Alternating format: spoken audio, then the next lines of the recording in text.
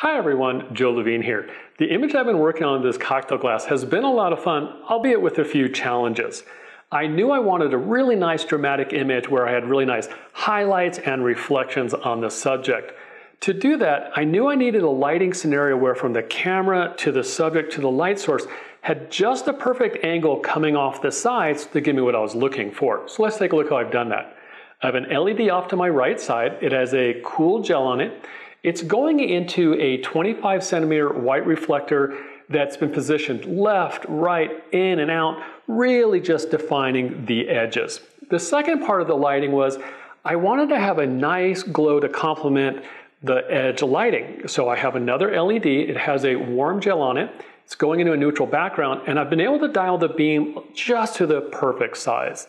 The last part of the lighting, I also wanted some highlights on the tops and horizontal surfaces. So I started out with a small white reflector, but as I moved it around, I quickly realized it didn't have all the coverage I needed to define the shapes. So I'm going to go ahead and bring in a little bit larger reflector.